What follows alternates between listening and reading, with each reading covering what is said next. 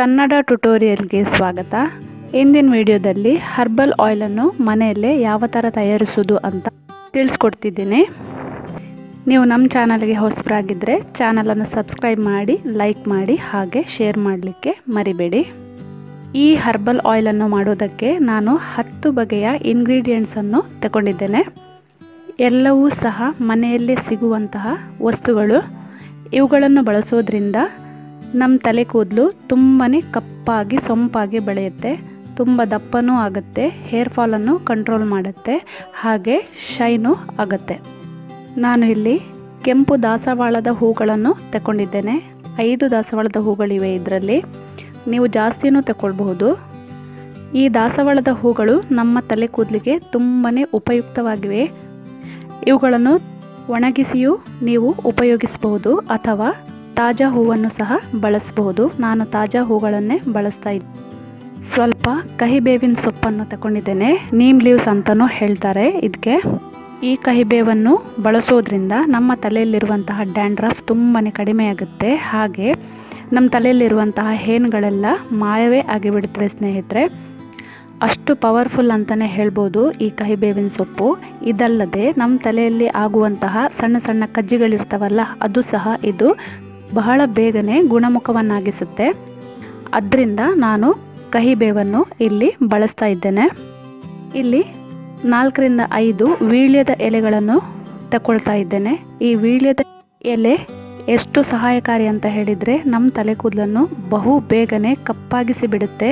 ನಾನು ಆಲ್ರೆಡಿ ಒಂದು ವಿಡಿಯೋ ಮಾಡಿದ್ದೇನೆ. ನೀವು ಅದನ್ನು ಮಿಸ್ ಮಾಡಿದ್ದಲ್ಲಿ ಇಲ್ಲಿ ಲಿಂಕ್ ಕೊಟ್ಟಿರ್ತೇನೆ, ಡಿಸ್ಕ್ರಿಪ್ಷನ್ ಬಾಕ್ಸಲ್ಲಿ ನೋಡ್ಕೊಳ್ಳಿ. ನೀವು ಆ ವಿಡಿಯೋವನ್ನು ನೋಡಬಹುದು.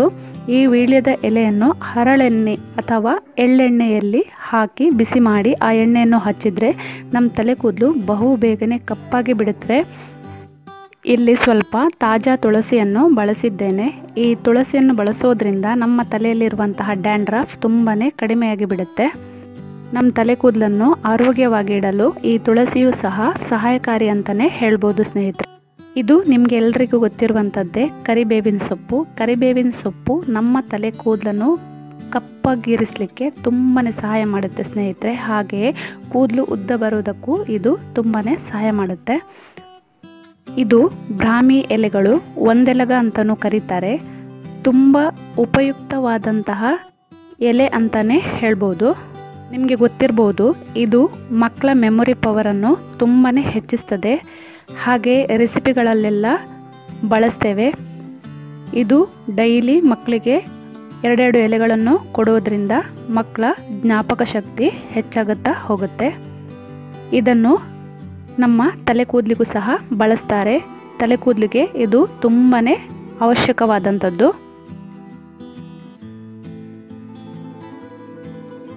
ಸಣ್ಣ ತುಂಡು ಅಲೋವೆರಾವನ್ನು ತಗೊಂಡಿದ್ದೇನೆ. ಅಲೋವೆರಾ ನಿಮಗೆಲ್ಲರಿಗೂ ಗೊತ್ತು ನಮ್ಮ ತಲೆ ಕೂದಲಿಗೆ ಎಷ್ಟು ಬೇಕಾದದ್ದು ಅಂತ ಹೇಳಿ.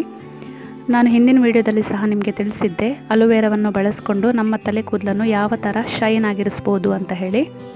ಈ ಅಲೋವೆರಾವನ್ನು ಸಣ್ಣ ಸಣ್ಣ ತುಂಡುಗಳನ್ನಾಗಿ ಮಾಡ್ತಾ ಇದ್ದೇನೆ. ನೋಡಿ, ಹಚ್ಕೊಂಡು ತೋರಿಸ್ತಾ ಇದ್ದೇನೆ. ತುಂಬ ಶೈನ್ ಆಗಿ ಬರುತ್ತೆ. ಸ್ಕಿನ್ನಿಗೂ ಬಳಸ್ಬೋದು, ಹೇರಿಗೂ ಬಳಸ್ಬೋದು. ಇದು ಭೃಂಗರಾಜದ ಗಿಡ. ನಮಗೆ ಎಲೆ ಮಾತ್ರ ಸಾಕಾಗುತ್ತೆ, ಇಡೀನೂ ಹಾಕ್ಬೋದು.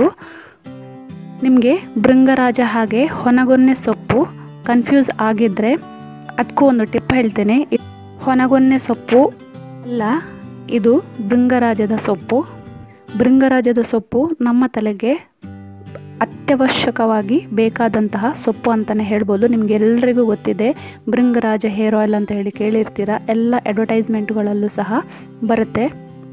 ಇದು ನಮ್ಮ ತಲೆಯ ಕೂದಲನ್ನು ಕಪ್ಪಾಗಿರಿಸುತ್ತೆ, ಸೊಂಪಾಗಿ ಬೆಳಿಲಿಕ್ಕೂ ಸಹಾಯ ಮಾಡುತ್ತೆ, ಹೇರ್ ಫಾಲನ್ನು ಕಡಿಮೆ ಮಾಡುತ್ತೆ. ಎಲ್ಲ ಥರದಲ್ಲೂ ಸಹ ನಮ್ಮ ತಲೆ ಕೂದಲಿಗೆ ಬೇಕಾದಂತಹ ಉಪಯುಕ್ತವಾದಂತಹ ಎಲೆ ಅಂತಲೇ ಹೇಳ್ಬೋದು ಸ್ನೇಹಿತರೆ. ನೋಡಿ, ನಾನಿದನ್ನು ಈಗ ಹಚ್ಕೊಂಡು ತೋರಿಸ್ತೇನೆ.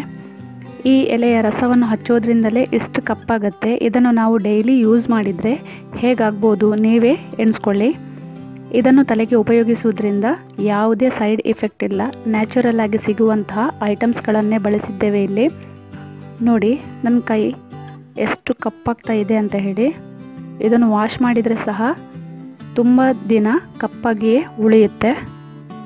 ತುಂಬ ಚೆನ್ನಾಗಿ ಬರುತ್ತೆ. ನಮ್ಮ ತಲೆ ಕೂದಲಿಗೆ ಹಾಕಿದರೆ ತುಂಬ ಕಪ್ಪು ಆಗುತ್ತೆ ತಲೆ ಕೂದಲು. ಇಲ್ಲಿ ಸ್ವಲ್ಪ ಮೆಂತೆಯನ್ನು ತಗೊಂಡಿದ್ದೇನೆ. ಮೆಂತೆ ನಿಮಗೆ ಗೊತ್ತಿದೆ, ಎಲ್ಲರ ಮನೆಯಲ್ಲೂ ಇರುತ್ತೆ. ಈ ಮೆಂತೆಯನ್ನು ಬಳಸೋದ್ರಿಂದ ನಮ್ಮ ತಲೆ ಕೂದಲು ತುಂಬ ಚೆನ್ನಾಗಿ ಬೆಳೆಯುತ್ತೆ. ನಮ್ಮ ತಲೆಗೆ ಬೇಕಾದಂತಹ ಪೋಷಕಾಂಶವನ್ನು ಈ ಮೆಂತೆ ಒದಗಿಸಿಕೊಡುವುದರಿಂದ ಇದನ್ನು ಬಳಸೋದೇ ಉತ್ತಮ. ಹಾಗೆ ಸ್ವಲ್ಪ ಒಣ ನೆಲ್ಲಿಕಾಯಿಯನ್ನು ತಗೊಂಡಿದ್ದೇನೆ. ನಿಮಗೆ ತಾಜಾ ನೆಲ್ಲಿಕಾಯಿ ಸಿಕ್ಕಿದರೆ ಬಹಳ ಒಳ್ಳೆಯದು. ತಾಜಾ ಸಿಗದಿದ್ದರೆ ಹೆಚ್ಚಿನ ಶಾಪ್ಗಳಲ್ಲಿ ನಿಮಗೆ ಒಣ ನೆಲ್ಲಿಕಾಯಿ ಸಿಗುತ್ತೆ, ಆಯುರ್ವೇದಿಕ್ ಶಾಪ್ಗಳಲ್ಲಿ ಸಿಗುತ್ತೆ. ಇದನ್ನು ತಂದು ಇಟ್ಕೊಳ್ಳಿ, ತುಂಬಾ ಉಪಯೋಗಕ್ಕೆ ಬರುತ್ತೆ. ನಿಮ್ಮ ಹತ್ರ ತಾಜಾ ನೆಲ್ಲಿಕಾಯಿ ಇಲ್ಲದಿದ್ದರೆ ಈ ಒಣ ನೆಲ್ಲಿಕಾಯಿಯನ್ನು ಯೂಸ್ ಮಾಡ್ಕೊಳ್ಬೋದು. ಇದು ಸಹ ತುಂಬಾ ಉಪಯುಕ್ತ. ತಲೆಗೆ ಬೇಕಾದಂತಹ ಎಲ್ಲ ಥರದ ಪೋಷಕಾಂಶಗಳನ್ನು ನೆಲ್ಲಿಕಾಯಿ ನೀಡುತ್ತೆ. ನೀವು ಹೇರ್ ಆಯಿಲ್ ಮಾಡುವಾಗ ನೆಲ್ಲಿಕಾಯಿಯನ್ನು ತಪ್ಪದೆ ಬಳಸಿ ಸ್ನೇಹಿತರೆ. ಈಗ ಎಣ್ಣೆಯನ್ನು ರೆಡಿ ಮಾಡ್ಕೊಳ್ಳೋಣ. ನಾನು ಇಲ್ಲಿ ಕಬ್ಬಿಣದ ಬಾಣಲೆಯನ್ನು ತಗೊಂಡಿದ್ದೇನೆ. ನೀವು ಕಬ್ಬಿಣದ ಬಾಣಲೆಯನ್ನು ತಗೊಂಡ್ರೆ ನಿಮಗೆ ರಿಸಲ್ಟ್ ಬೇಗನೆ ಸಿಗುತ್ತೆ. ಯಾವುದೇ ಪಾತ್ರೆಯನ್ನು ತಗೊಳ್ಬೋದು, ಆದರೆ ಕಬ್ಬಿಣದ್ದು ತಗೊಂಡ್ರೆ ಬಹಳ ಬೇಗನೆ ರಿಸಲ್ಟ್ ಸಿಗುತ್ತೆ ಸ್ನೇಹಿತರೆ. ಅದರಿಂದ ನಾನು ಕಬ್ಬಿಣದ ಬಾಣಲೆಯನ್ನು ತಗೊಳ್ತಾ ಇದ್ದೇನೆ. ಇದಕ್ಕೆ ಈಗ ಸ್ವಲ್ಪ ಕೊಬ್ಬರಿ ಎಣ್ಣೆಯನ್ನು ಹಾಕೋಬೇಕು. ನಾನು 2 ಕಪ್ಪಷ್ಟು ಕೊಬ್ಬರಿ ಎಣ್ಣೆಯನ್ನು ಇದಕ್ಕೆ ಹಾಕ್ತಾ ಇದ್ದೇನೆ. ಇದನ್ನೀಗ ಬಿಸಿ ಮಾಡಬೇಕು. ನೋಡಿ, ಮೀಡಿಯಮ್ ಫ್ಲೇಮಲ್ಲಿ ಬಿಸಿ ಮಾಡಿ. ಹದ ಬಿಸಿ ಆಗ್ತಾ ಇದ್ದ ಹಾಗೆ ನಾವು ತೆಗೆದಿಟ್ಟಂತಹ ಎಲ್ಲ ಥರದ ವಸ್ತುಗಳನ್ನು ಒಂದೊಂದಾಗಿ ಇದಕ್ಕೆ ಹಾಕೋಬೇಕು. ನೀವು ಎಲ್ಲ ವಸ್ತುಗಳನ್ನು ಹಾಕೊಳ್ಳುವಾಗ ಲೋ ಫ್ಲೇಮಲ್ಲಿ ಇಡಬೇಕು. ಕೊನೆಯವರೆಗೂ ಲೋ ಫ್ಲೇಮಲ್ಲಿ ಬಿಸಿ ಮಾಡ್ತಾ ಹೋಗಬೇಕಾಗತ್ತೆ. ಇಲ್ಲದಿದ್ದರೆ ಇದು ಸೀದೋಗಿಬಿಡುತ್ತೆ. ಇದು 10 ನಿಮಿಷದಲ್ಲಿ ರೆಡಿಯಾಗಿ ಬಿಡುತ್ತೆ ಸ್ನೇಹಿತರೆ. ಮೀಡಿಯಮ್ ಫ್ಲೇಮಲ್ಲಿ ಅಥವಾ ಲೋ ಫ್ಲೇಮಲ್ಲಿ ಇಟ್ಟು ಮಾಡ್ತಾ ಬನ್ನಿ. ಎಣ್ಣೆ ಸೀದೋಗೋಕ್ಕೆ ಬಿಡಬೇಡಿ. ಈ ಎಣ್ಣೆಯನ್ನು ನೀವು ಸಣ್ಣ ಮಕ್ಕಳಿಗೆ ಬಳಸೋದ್ರಿಂದ ಅವರ ತಲೆ ಕೂದಲು ಕಪ್ಪಾಗುತ್ತಾ ಹೋಗುತ್ತೆ, ಬಿಳಿಯಾಗೋದ್ರಿಂದ ತಡೆಯುತ್ತೆ.